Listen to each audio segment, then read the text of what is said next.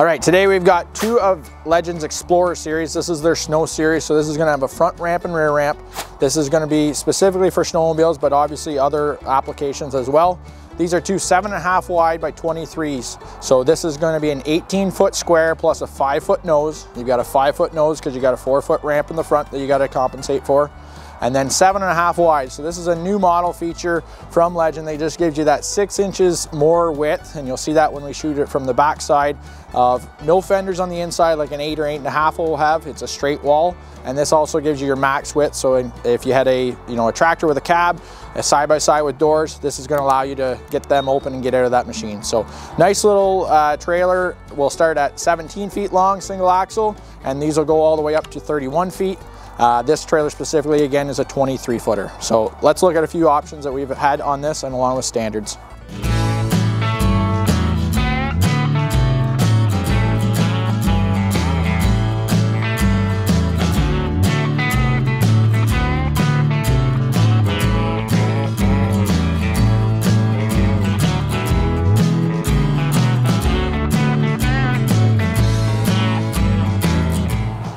All right, so let's start with a few standard options. You're gonna have your 30 by 68 standard side door from Legend. They do put it on the roadside on this series. Doesn't mean you have to. We can specify it on elsewhere.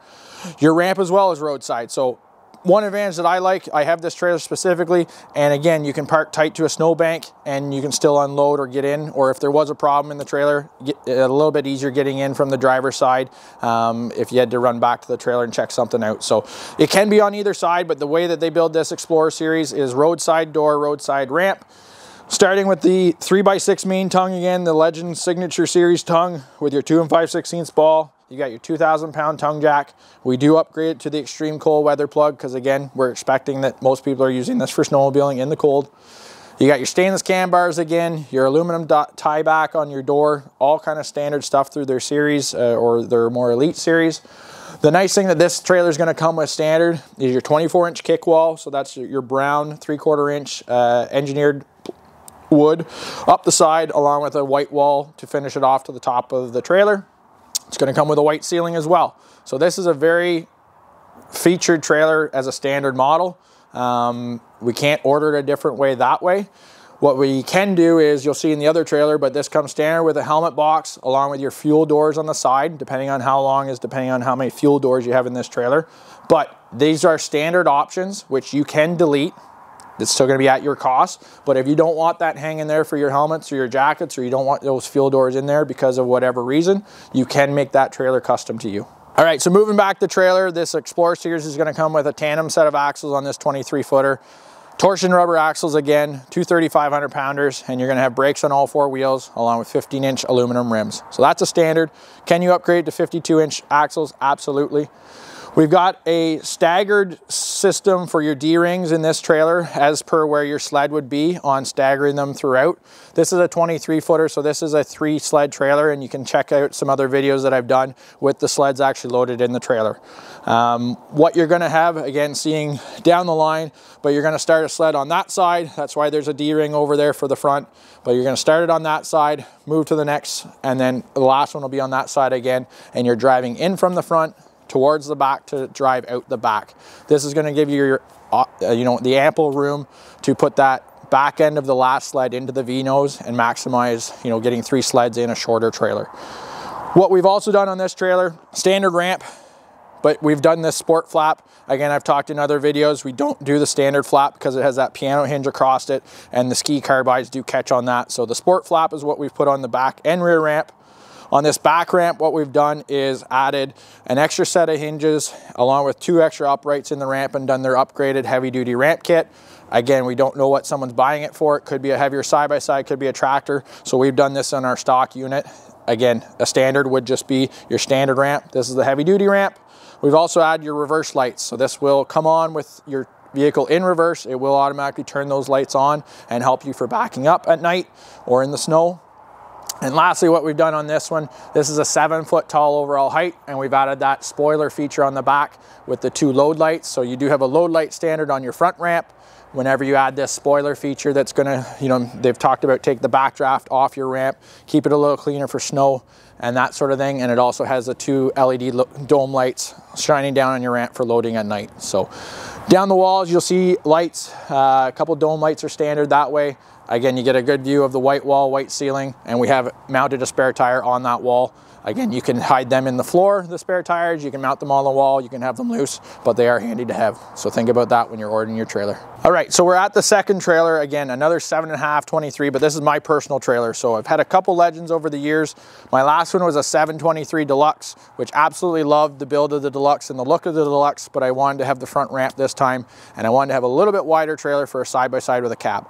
So we've gone to this. I also have a Kubota tractor, so a little bit heavier. So I've done a 12-inch centers on center for walls, ceiling, and floor in this trailer. I've done a no-show beaver tail. So we've done in a Deluxe video before a 24-inch no-show beaver tail. This is actually a 48. So it's bringing that peak, you know, 4 feet inside that trailer. So it's great for my side-by-side to give me extra height. This is a 7-foot tall, so 84-inch tall trailer. And what that beaver tail actually does is, instead of losing the 3 inches of header on this trailer and having 81 on the door, I now have 84 inches true on the door. So I have 84 on the door opening and 84 inside to load what I need to. So upgraded the frame, upgraded the ramp, just the same as the other trailer, of adding that extra hinge, adding the extra 2 uprights, because again, loading a heavier side-by-side and a tractor. I added an extra set of tail lights and the reverse lights again and again. Sorry, it's dirty, but hey, we're sledding, and this is the season. So let's hop in.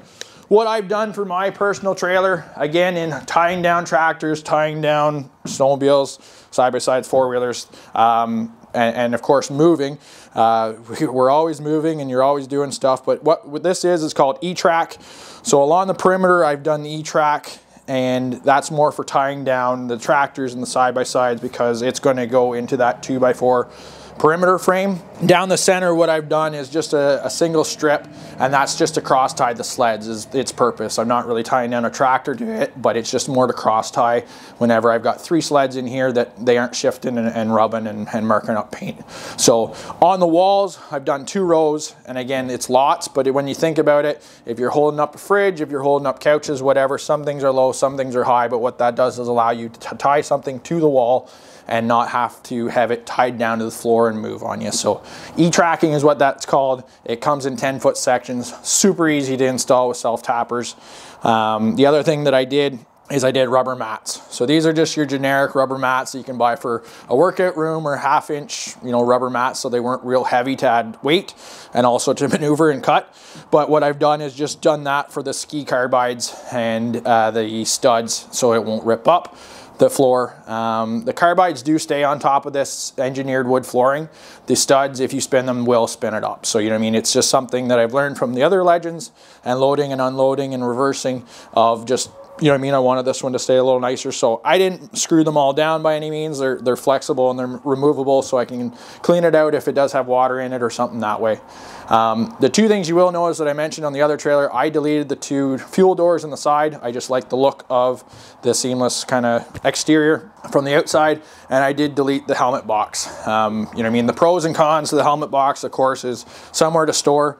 I've got a snowmobile bag that holds it all. And the other thing, that when you're tying down, you get up real quick and you hit that in the back of your head. After a few times, you say, maybe I wouldn't have ordered that. So something to think about. It's not for everyone. It is for some people, but just pros and cons on that. The other thing we'll talk about, we'll look at the front ramp. I've done some ski track or track guides, let's say, or track grips to come up that ramp, along with some transition flaps, I call them, to kind of gap the in between the ramp and the floor, and that just keeps the snow out of there too for when you're putting it back up. But it's just some little things that I added extra. The last thing that you saw in the other trailer was a 2-tone color, and that is standard with the Explorer series. So you can do their standard colors, you can do their upgraded colors, and mix and match front and back to whatever you want. I wanted a solid color because I got a few different trucks between myself and my father and work, and just wanted one solid color. So I chose to do both colors the same. There's no extra costs or extra savings, but it just was what I wanted, and did that. And I also upgraded to a 40 mil panel. So the 30 mil panel is your standard panel of thickness, and that's what that is. The 40 mil panel is just that much thicker and just that much longevity of that panel being more solid and give it a little more rigidness when I am hauling a 4,000 pound tractor in this trailer. It just all helps with that 12-inch centers on the structure along with that exterior panel. So hope you like my trailer. I just got it a month ago and I can't wait to get sledding. All right, just to wrap up today's video, this again was the Legend Explorer Series snow trailer that you can get from 7x17 anywhere up to 7.5, 17, and then also longer up to 31 feet. So a few width options, a few length options, of course, depending on what you want for sleds. These two behind me are 23 footers, so good for 3 sleds, and that is long track or short track. Again, check out some other videos where we have 3 146s loaded in this trailer. Standard features on that Explorer, the black and charcoal, so 2-tone color is standard. Again, you can mix and match which colors at that point, but we chose black and charcoal on this order.